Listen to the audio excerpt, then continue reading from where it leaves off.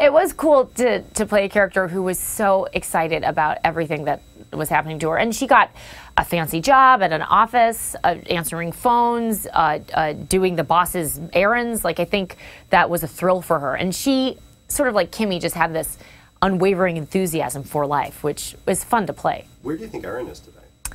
That's a good question. I don't know where Erin is today. I have never thought about that question. I feel like she's doing something well, and she's excited to be doing it, but I don't know where. Maybe she's in Chicago. I don't know. Do you, Ellie, want Erin to have ended up with Pete or Andy? I hope that Erin found someone new. I think both of those guys were great, but she could have found a better fit for her.